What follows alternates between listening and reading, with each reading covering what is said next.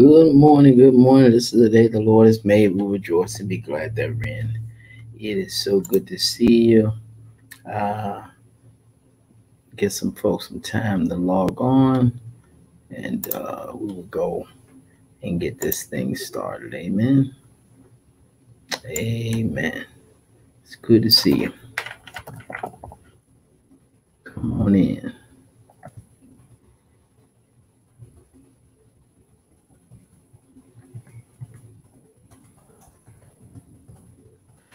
Amen. Come on, join us. We're going to talk about a few things here today. Good morning, Sister Davis, and Facebook user, whoever that is. Good morning. Give folks a few minutes, jump on. We'll get started. Amen.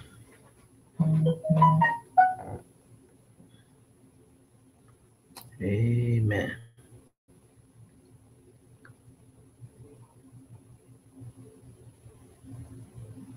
Come on in, come on in. Let's keep it going.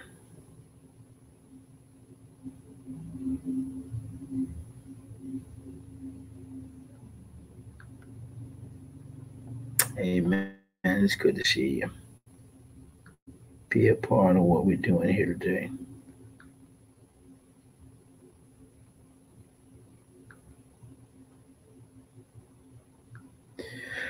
All right. Good morning, Tammy. Good morning. Good morning, Sister Smith.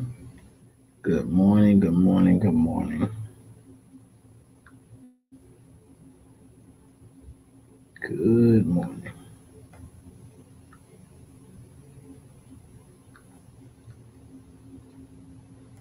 All right, we got about 2 minutes or so, and we will get started. Amen.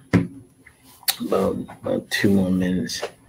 We'll sit and just talk about mismanaging the moment. Amen.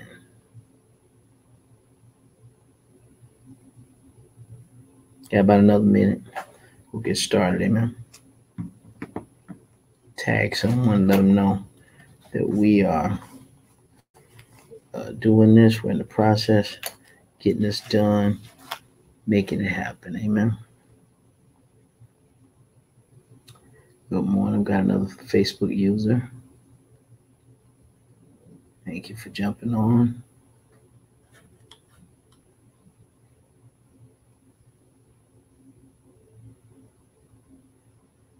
Amen.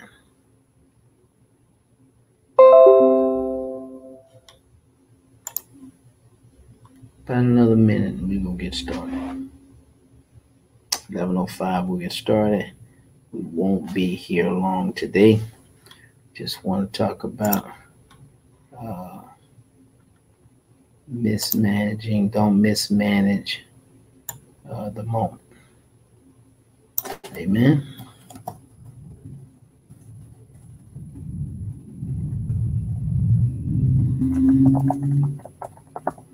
Amen. Don't mismanage the moment. So, all right, let's pray. Eternal God, our Father, we thank you for this morning. We thank you for this opportunity to come and speak to your people, God. And we thank you so much for the time that we're going to spend together. God, I pray as we just continue to discover who we are, that we will know when and how to manage our environment, and we do not mismanage the moment. We thank you for this time that we're going to spend with you. In Jesus' name we pray. Amen. Amen. Don't mismanage the moment. In each of our lives, there's always opportunity for us to there will be opportunity for us to come about and do some of the things we want to do, be who we want to be, work on things we want to work on. There will always be an opportunity for you to shine, to reach your goal or for you to be in a pivotal moment where you have to make pivotal decisions about things. And how we make those decisions um, often determine the outcome of the decision or the outcome of the event.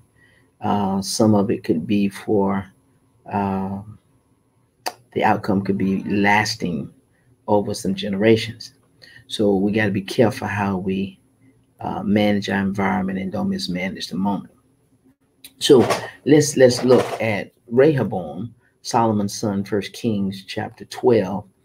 Rehoboam succeeded Solomon as king, and by this time Solomon had put a heavy tax on the people. The burden was extremely difficult for them, and so when Rehoboam uh, began to reign as king, some of the people, they came to him and say, "Hey, your father put a heavy yoke up on us by now, but now lighten the harsh labor and heavy yoke he put on us, and we will serve you." This is what the people said to them: "We will serve you."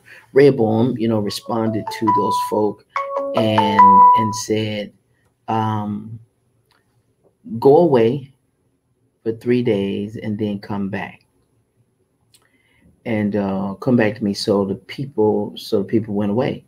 It says then Rehoboam consulted with the elders. He said, who has served or who had served his father? He said, during Solomon's lifetime, he said, "How would you advise me to answer these people?" And they replied, "Well, if today you will be a servant to these people and serve them and give them a favorable answer, they will always be your servant." Rehoboam, it said, he rejected the advice of the elders gave him and consulted the young men who had grown up with him and were serving him. And it says he asked them the same question, and then they said, "Listen, man." The young men said, who had grown up with him, said, "These people have said to you, your father put a heavy yoke on us, but make our yoke lighter. Now tell them, my little finger is thicker than my father's waist. My father laid on a heavy yoke. I will make it even heavier. My father scoured you with a whip. I will scour you with scorpions." And I'm going to stop right there. So what happened was Rehoboam had an opportunity to manage the moment. In the moment, he had an opportunity to make a good decision about where and how he would proceed. And what he did, he mismanaged the moment. He rejected the advice of the elders who came to him and said, "Listen, um, lighten his load." But he listened to his little fellows that he grew up with, those who were young and brash and had their own agendas, and told him, "Make it heavier. We can get paid." So he mismanaged the moment. And because he mismanaged the moment, the entire kingdom split. This is when this is how you ended up with 10 tribes in the north and 2 tribes in the south. This is how you ended up with Judah and Benjamin in the south. Rehoboam mismanaged the moment. See, he had a choice. And in managing your moment, and when you're managing your moment, you have to make a decision. But here's the thing: you gotta look, good morning, you gotta look and see what the long term effect and the long term outcome would be of the decision you make.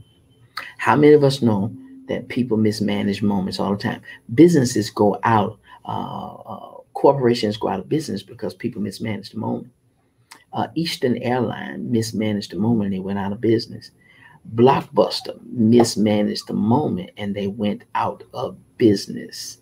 Okay, there are churches and people and things and people who've mismanaged their moment and they've gone out of business. Why? Because they did not manage the moment correctly. Do you get that? I don't care what it is in life, you cannot mismanage it. If you mismanage your medicine, you can either take too much or not enough, and it can have a long-term effect. If you mismanage your money, you can either have more money than you got money. Mismanaging your money can cause you to make decisions that are not prudent, but you got to learn to manage that thing. Okay. As we manage our environment, you don't want to mismanage the moment within the environment, because each moment has consequences. And if you mismanage enough of those moments, then you can miss out. Those who have their own business, you know that there's a season, there's a time, there are things you have to do, there are places you have to go, there are things you have to make sure that are in line, so that when the opportunity comes for you to shine and for you to be elevated and for you to move to the next level, you don't mismanage that. Amen. So you really have to make sure you don't mismanage your moments. So we know that there are mismanaged moments in marriages, relationships, job, medical, physical. If you mismanage the moment, you can have long-term consequences that can affect generations or your family or who you are for generations to come. So, that's what I wanted to drop on you today about managing your environment, that we don't mismanage the moments that arrive in our environment.